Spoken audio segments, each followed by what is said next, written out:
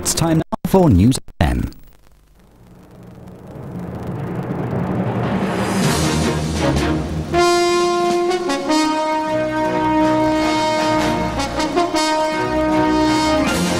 From ITN, News at 10 with Trevor McDonald. The goal that broke the brave hearts of Scotland. Hoddle's hint on Michael Owen's role for England. MPs slam needless scare over vitamin B6. New look for classes in the education action zones. And Rusetsky limps home after his sad Wimbledon opener. Good evening. Scotland are out of the World Cup. In the disastrous 90 minutes in St Etienne tonight, they were beaten 3-0 by Morocco. And even if they had won, it wouldn't have saved them, because at the same time, Norway were sensationally beating Brazil. It means that Scotland, who had Craig Burley sent off for a foul tonight, finish bottom of their group. Yet again, they'll be coming home early. The old dream of getting through to the second stage of the competition has eluded them once more. Our sports correspondent Graham Miller reports from France. St Etienne was transformed into little Scotland tonight as the Tartan army took over this town in the southeast of France. Full of colour and song, it was all good-natured. This is what this festival of football is all about. And as the nation held its breath in anticipation back home, the sight of Rod Stewart in the crowd somehow settled the nerves. The players emerged knowing that even a win wouldn't guarantee their place in the next round, and there was also the threat of a lottery draw if Scotland and Norway finished up on equal terms. Morocco had forecast beforehand they were going to play a long ball game. Scotland failed to listen. Saladin Bassier got on the end of it, and that was that. For the third game running in France, Scotland gifted the opposition an early goal. But they've become used to battling back and were unlucky when Jackie McNamara might have won them a penalty. And Scotland created a series of chances to level the match. Gordon Durie had a go, and so after a good build-up did Craig Burley, but there was no first-half equaliser. And before the break, Scotland were indebted to Colin Hendry, a superb tackle from the skipper. The second half, though, began disastrously. Within 92 seconds of the restart, Scotland were 2 down, and it was almost a replay of the first goal. Haddad Chip Layton, and the oldest player in the World Cup, could only help it in the goal. Craig Burley, who dyed his hair blonde at the weekend, was again the centre of attention. First a good shot, but moments later a horrible tackle from behind on Bassier earned the Celtic man the inevitable red card from the referee. A disappointing end to what might have been a night of football history for Scotland was completed by Bassier when he tucked home number 3 for Morocco. Graham Miller, News at 10, France. So this is how Scotland's group looks tonight. In spite of their defeat, Brazil stayed top with 6 points. Norway's win gave them 5 points, and in the end made Scotland's result irrelevant. Morocco, even though they won tonight, still came third with 4 points. And Scotland end their campaign at the bottom of Group A with a single point. Let's go now to our sports correspondent Graham Miller in Paris. Graham, is it possible to put into words tonight the great disappointment in the Scottish camp? No, I don't think it is, because Scotland are now on their way home tonight. As you may have seen, plenty of tears among the players, plenty of tears among the fans, both here in France and no doubt back in Scotland as well. They really felt, you know, at this their 8th attempt in a World Cup final, they would be able to progress into the second round for a very first time. But they were unfortunate, but not for the first time. In the big game when it mattered, they simply couldn't score the goals when it mattered. Now, no disrespect here to coach Craig Brown. When he was appointed in '93, nobody had really heard of him, but he's made his name now. But of course, other great managers before him, I'm thinking of Jock Stein in '82 and Alex Ferguson in '86. They've all tried and failed with Scotland, but now, you know, we must add Morocco's name to that list for Scotland of Iran, Costa Rica and Estonia, that list of national teams who Scotland really should have beaten to progress in major cup competitions. And Graham, we're yet to see the game yet. It's coming up later on News at 10. But that sensational result by Norway against Brazil, what do you make of that? Well, that really was a surprise. Nobody expected that in a World Cup, although Norway did beat Brazil last year in a warm-up friendly competition. Brazil, of course, still everybody's favourites to win this World Cup, and they can lose at this stage and still go on to win it. But a marvellous win for Norway. Nobody expected them to progress this far. But really tonight, we're thinking of Scotland. The tears are there, but they can go home with their heads held up high. Graham Miller, thank you very much. And as we said, later in the programme, we'll have a report from Scotland and how the fans at home reacted to tonight's result. The England coach Glenn Hoddle hinted today that Michael Owen could be on the field from the start for England's now crucial match against Colombia on Friday. According to an ITV poll today, it's what the fans want. The poll, conducted by Continental Research, suggests that the 18-year-old will be the choice of almost 9 people out of every 10, 87%. 13% prefer Teddy Sheringham. There's also heavy support for David Beckham, another substitute last night. 78% prefer him to Darren Anderton. The England squad are now back at Liverpool in Brittany. Reporting from there, here's ITN's Bill Neely. England's players watched Scotland tonight here in their hotel in Brittany, bruised after their defeat, but, says Glenn Hoddle, full of confidence and self-belief. It was all smiles today. Goalscorer Michael Owen had good reason, but even Glenn Hoddle was at it and he had no reason. The result against Romania, he said, was a disappointment. England had given away 2 goals. We gifted them 2 goals. We fell asleep. Schoolboy defensive minds, and at the end of the day, at this level, you're going to get punished. Michael Owen was already England's youngest goalscorer, now one of the youngest ever in the World Cup. The focus of attention, and in today's poll, the people's choice to start the next game. Glenn Hoddle called him excellent and wonderful today and dropped a hint that he will start against Colombia. It was always my intentions to nurse him into this World Cup, and the third game was always an opportunity for us. Colombia play a different style of football, a little bit square, so that was always earmarked a little bit. Striker Alan Shearer today acknowledged the clamour for Owen to start. Well, I can understand that, because he's been a threat whenever he's played, and he's had a tremendous 12-month behind him, and he's scored goals for his club, and now he's scoring goals for his country. So the shadow over Sheringham grows. Neither Ince nor Southgate trained today. Both are doubtful for Friday's showdown with Colombia. And a nail-biter it will be. A draw will give them the points to go through on goal difference. A win would give them so much more. Bill Neely, News at 10 with the England team. And another footnote to last night's match. Provisional figures show that last night's England game was watched on ITV by an average of 19.5 million people in their homes. The audience peaked at 21.5 million in the last quarter of an hour. The ITV poll suggested another 3.9 million watched in pubs or clubs. That would bring the total audience to over 25 million. Now the day's other news. An all-party committee of MPs today slammed the government attempt to restrict people to 1 small pill a day of vitamin B6. It's a popular stress buster. The MPs said the ban was based on scientifically unjustifiable evidence of a health risk, and people should be allowed to decide for themselves whether to take B6 or not. Our political correspondent Lauren Taylor reports. Up to 3 million people, mainly women, take vitamin B6 pills every day, in doses of up to 200 milligrams. The government had proposed to restrict the sale of pills, limiting the amount people can take to a daily dose of 10 milligrams. That was based on scientific evidence that high doses could cause nerve damage over a long period.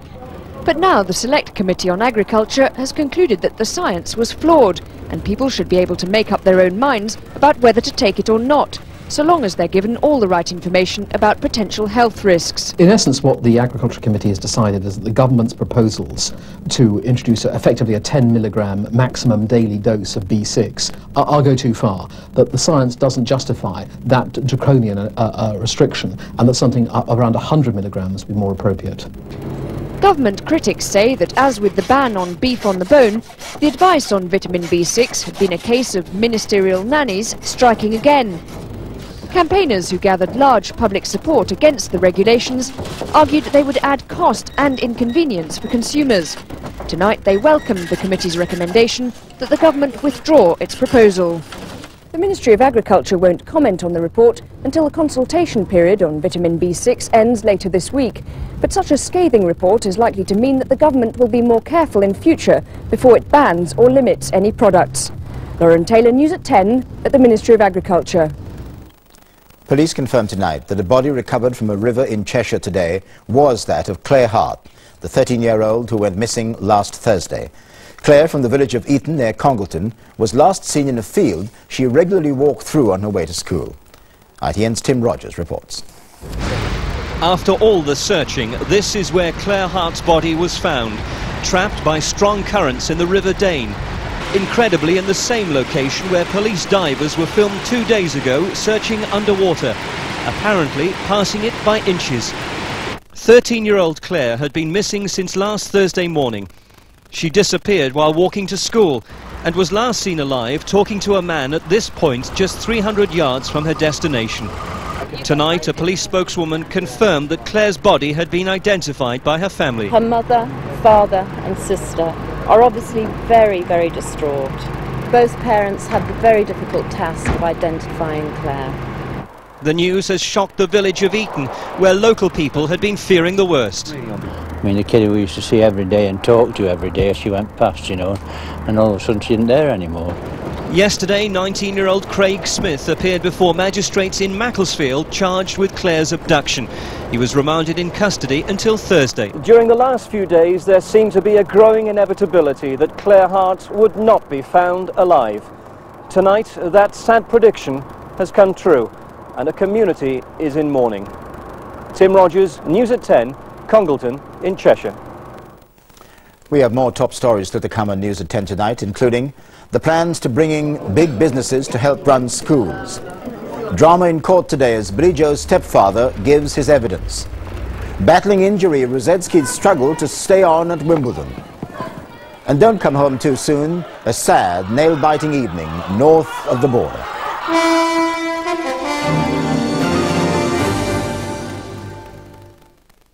Do you know the first meal I ever cooked for Jerry? Prawn cocktail to start, black forest gatto to finish, and a very juicy steak. Well, I thought I'd try and rekindle the flames. He does love a decent steak. Your local Summerfield has great prices on a superb choice of fresh meat, and butchers in store who make it all easy by preparing it just the way you like. Mom, I can't sleep. Oh, yes you can, sweetheart.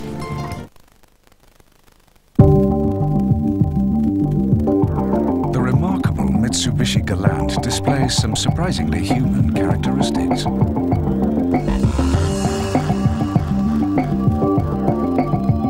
Its passive rear-wheel steering acts instinctively to keep a firm grip on the road,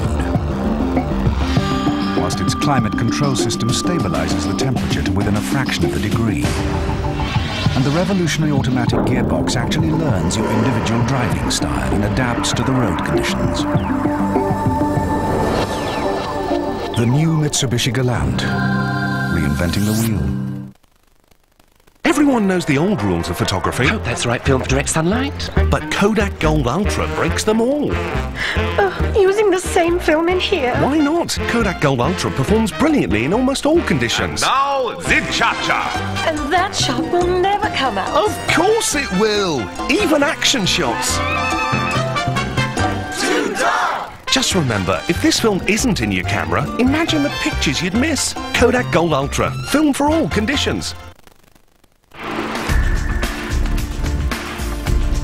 Now, Cellnet introduces First for Firms. It's the same great savings idea for business mobile phones as BT's Friends and Family is for homes. Your firm chooses 10 numbers. We give you free extra discounts on every call you make to them. If you join Cellnet's 3 new firsts, we could cut your firm's peak calling price from 24p to 16.3p per minute. That's a price cut of up to 32%. Call us. We have a lot to talk about.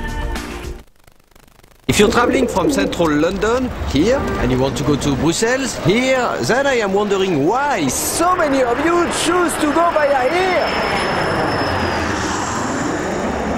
Maybe this is the famous British sense of humour! Visit Brussels for only £79 return. Hi, it's me, the Hurrens Bee. Don't forget, Hurrens Garden Centres help make your garden buzz. Want to get a better burger, better get to Burger Star. Tuck into a tasty Megastar or chicken BLT. For the best burger yet, better get to Burger Star. Right now at your local Summerfield, top side of beef is half price.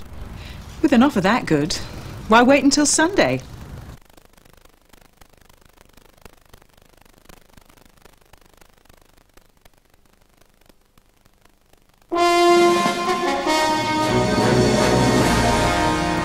Welcome back. The first 25 of the proposed education action zones in England were named today. The government's promoting them as test beds for the school system of the next century. The key difference is that business will be involved in running the schools in the designated zones. Business will also put money into them. Our education correspondent Helen Wright reports. For pupils at this London comprehensive, being in an education action zone will mean a longer school day, a curriculum tailored to their needs, and all will be expected to become computer literate, a skill which could ease the move from classroom to work. A manager from Shell International is already working with the school's head. Business will pump £250,000 a year into the zone, and both sides say they have something to gain from the venture.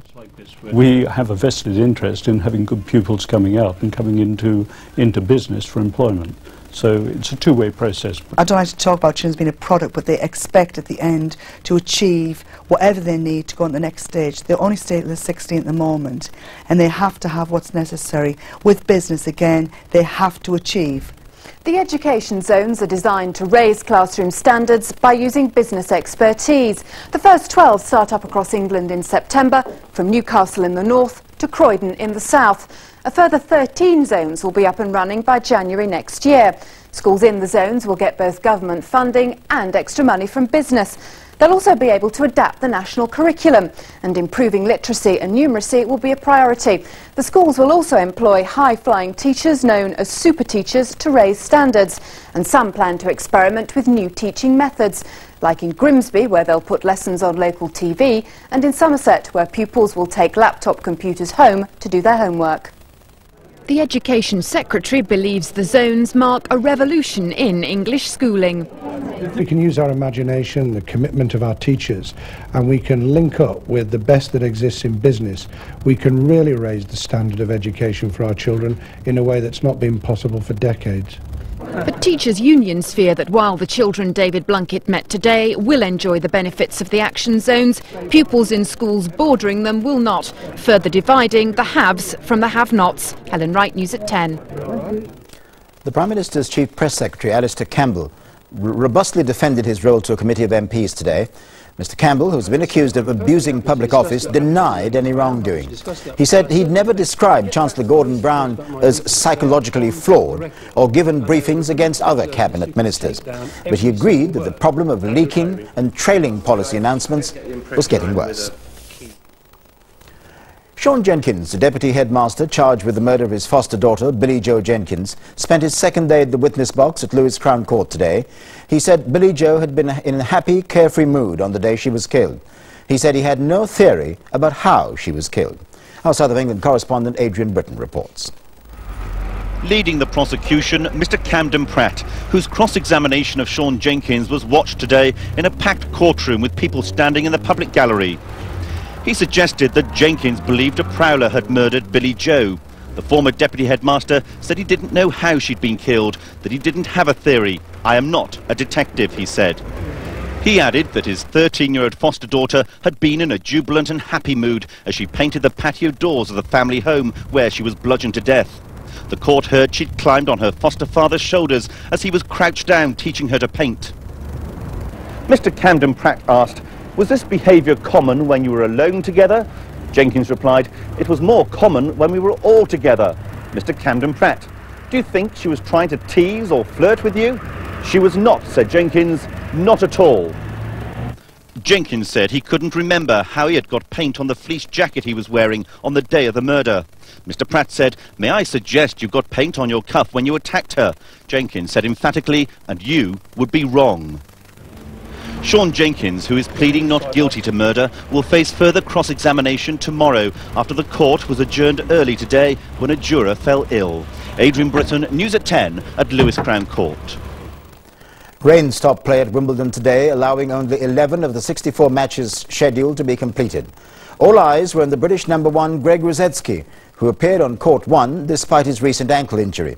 He faced the little-known Australian Mark Draper, and when rain halted play for the day, Rusedski was struggling to stay in the match. Our sports reporter Peter Staunton was there. Greg Rusedski limped onto #1 court. The crowd and girlfriend Lucy already desperately worried whether his suspect ankle could last a full match. Opponent Mark Draper was thankfully way down the world rankings. In the first set, Rusedski bravely struggled to stay in contention and remarkably won it 6-4, despite being almost marooned on the baseline. After that, it went quickly downhill, Rusedski finding any swift movement impossible. It was at times embarrassing to watch. He tried to lift a subdued crowd, but double faults littered his normally devastating service game. One final ace left it finely balanced, 1 set all, when the rain came to give Rusedski a much-needed overnight rest. Within minutes, he was leaving the courts, heading for more intensive treatment and putting a brave face on things. I'm feeling all right. We'll see how it goes tomorrow. Are you nervous about tomorrow? Oh, we'll see. Tomorrow's another day. But it may well be his last. The defending women's champion Martina Hingis dodged the showers and the court covers to beat off a brave but forlorn challenge from the American Lisa Raymond in just 2 sets. Tomorrow, Greg Rusedski continues what looks like a hopeless fight against injury, and Tim Henman reappears on centre court. By the end of the day, though, he could well be the only one left flying the British flag. Peter Staunton, News at 10, Wimbledon. Back now to the World Cup, and as well as Scotland's agony, it's been a day of drama in other decisive games in the competition today. Confirmation there now of the other game in Scotland's Group A, Norway snatching that dramatic win over Brazil. In Group B, Italy beat Austria to qualify for the second round, while a draw was enough for Chile to scrape through to the knockout stages. ITN's Will Walden has this report. Whatever was about to happen in St Etienne between Scotland and Morocco, Norway knew victory over holders Brazil was essential. And in a scrappy first half, Brazil hardly looked the world champions they are. Roberto Carlos's free kick the only threat. At the break, Norway looked the better team but couldn't find an opening. Into the second half, and Brazil seemed to have sealed Norway's fate with a goal out of nothing. The header from Bebeto. But incredibly, Norway equalised with just 7 minutes to go. Tor André Flo, the scorer. And then the decision that will be debated for days to come. Roberto Carlos adjudged to have committed a foul in his own penalty area. Rekdal was left with the responsibility. He scored, and Norway had pulled off the greatest of escapes. Earlier in Paris, Italy had qualified as the winners of Group B, thanks to Christian Vieri's second-half header against Austria, his 4th goal in the competition. A late tap-in from substitute Roberto Baggio put the result beyond doubt, before Austria managed a consolation goal in injury time. Italy will play Norway in the second round. In Nantes, Cameroon had to beat Chile to stand any chance of qualifying, but Chile appeared to have booked their place in round 2, thanks to Jose Sierra's perfectly executed free kick. Only for Patrick Mbomba to equalise in the second half. Cameroon could have won it deep in injury time, but the header drifted wide, and the Africans were out. Chile's reward, a date with Brazil in the last 16. Will Walden, News at 10. So those results mean that Group B finished like this.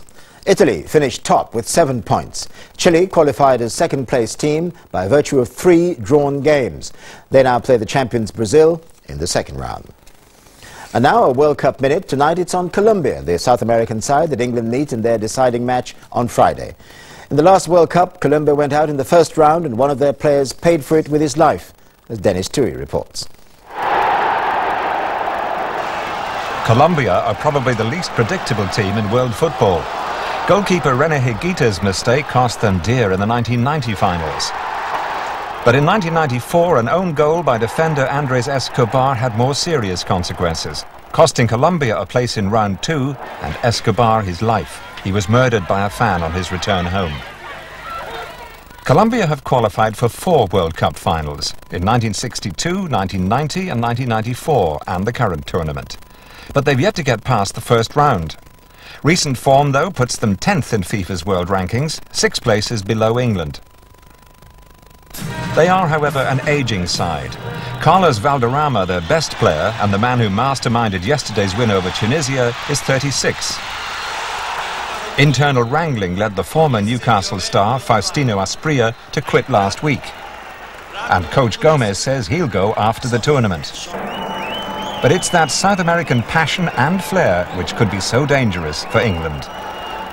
The main headlines again. An all-party committee of MPs has fiercely criticised a government attempt to restrict the use of vitamin B6. The report said the ban was based on unjustifiable evidence.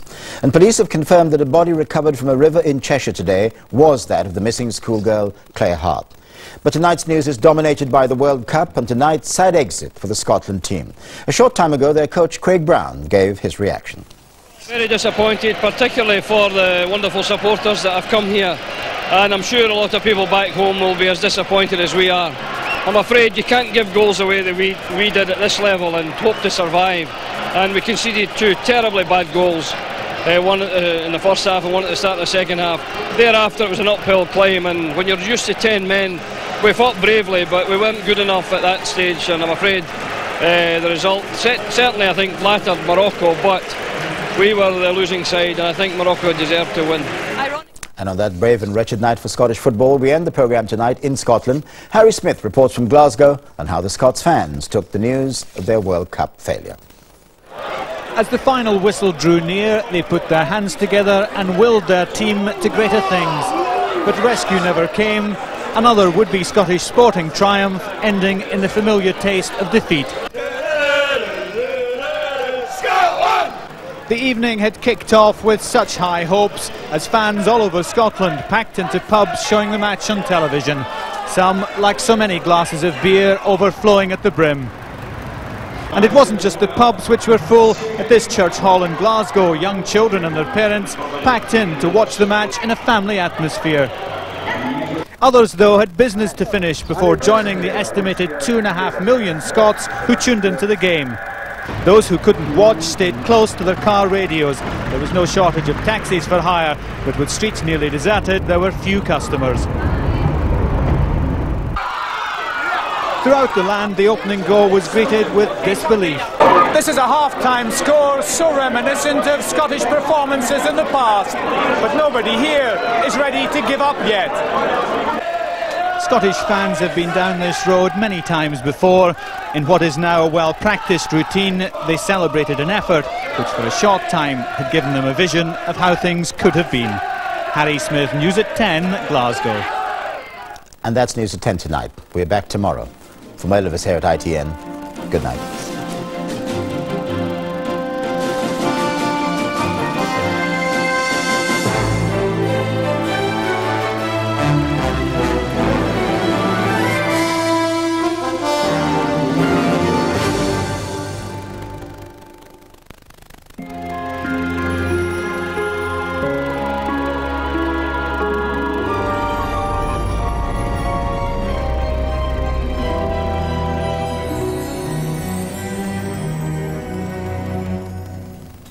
Hello, good evening. Well, as we approach the end of June, I'm afraid there's no sign of summer taking hold, not just yet. An unsettled day, the reason why, low pressure in charge with our weather, pushing these fronts across the country. And looking ahead to the weekend, we see no respite at all, still low pressure in charge, and a tangle of fronts there wrapped around the low, basically translating into yet another unsettled weather scene. So tonight, we've rain pushing into western fringes, into much of Scotland, the west of England and West Wales, becoming breezy for a while too down in the southwest, drier out to the east, and temperatures quite mild into double figures. We go into tomorrow morning, and for the southeastern corner there, dry, fairly bright start, a lot of cloud lurking around elsewhere with rain as well, but some brightness, some glimmers of sunshine over Northern Ireland. Then during the course of the day, that rain tends to fade away, progressing eastwards. At the same time, we have a couple of showers developing, cropping up there during the afternoon in Northern Ireland. With our temperatures better than today's, a high of 24 in the southeast, 75 in Fahrenheit,